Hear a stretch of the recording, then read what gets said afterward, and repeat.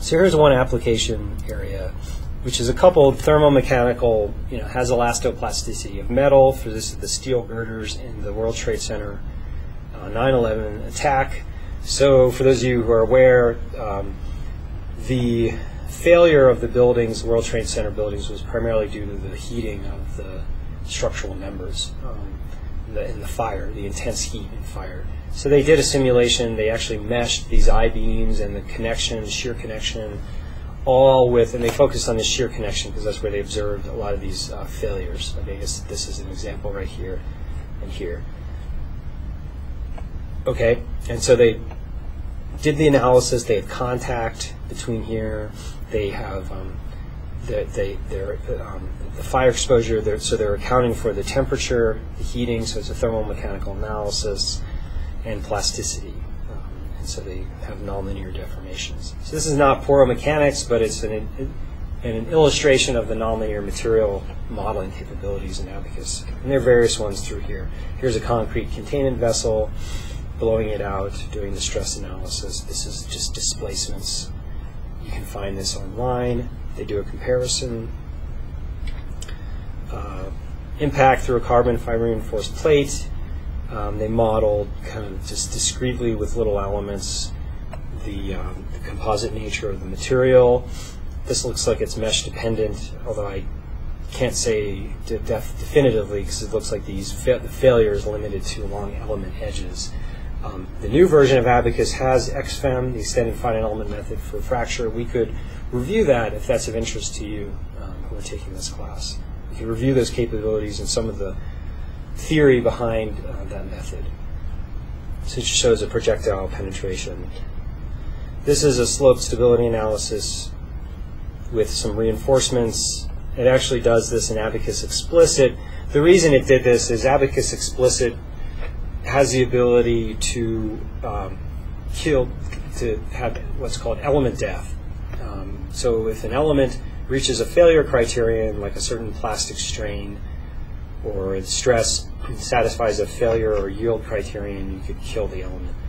But it's typically mesh dependent, meaning you make your element sizes smaller and smaller, you get a different failure pattern, different dissipated energy due to the failure process. For those of you who aren't aware, Abaqus Standard is an implicit solution method, so even dynamically it uses I think the Newmark method or the alpha method, a modification of the Newmark method. But it solves a linear system of equations at every time step, every iteration if it's nonlinear. Abaqus Explicit is a central difference in time integration of the balance equations. So it's meant for primarily, it was originally meant for high rate problems, like high strain rate problems, like automotive crash simulations, things like that, although it can be used for slower rate quasi-static problems, but it still has to calculate, unless it has some sort of dynamic relaxation implemented, it has to, which I'm not sure it does, but it may. So for this quasi-static problem, it needs to calculate a stable time step to reach the eventual quasi-static solution. This shows the simulation of collapse or buckling of thin-walled curved beams. That's nonlinear finite strain as well as large deformations. This is a car roof with standard car roof contact roof crush analysis. Rolling of tires. It turns out Abaqus, for those of you who are aware of this, these are the little hex finite elements, but what makes rubber material complex is it deforms in a finite strain context, but it's isoporic deformation, meaning zero or basically zero volume change. So that incompressibility constraint actually can cause standard finite elements to what are called lock and give you erroneous numerical results. So Abaqus has some elements or some various formulations implemented to handle that mesh locking, and so they can solve this type of problem. Here's a porous material, trabecular bone. Although it's modeled just for the solid phase only, you see the bone, just the trabecular bone, and it approximates it with these kind of, kind of like in a Lego fashion, put together bricks of hex bricks to represent this microstructure. Now, as I alluded to earlier, this is just a solid analysis. It's not poromechanics. If you wanted to solve this at this resolution, at this pore space scale of bone, they called it micro FE, whatever. So it's just, you need like a coupling between a fluid model, like a CFD model, like Fluent, coupling with this, and you could do that. It's just that we don't have that capability. I'm not able to demonstrate that to you. So the poromechanics that we're interested in is going to model this bone as just a continuous mixture of solid and fluid, and then model the effect of the fluid flowing through the solid and the solid deformation on the fluid, the compressibility of the pore space or expansion of the pore space. Okay, this is something else which is not an Abaqus result, but it's a result I pulled off somewhere else. Now I actually forget exactly where I got it. But it's the simulation of the electric current density due to defibrillation of applying defibrillators when your heart stops. And so it shows the electric current field along a certain plane with these arrows. And the red is these red blocks, these elements are to indicate a high current that could potentially be damaging the walls of the heart chamber.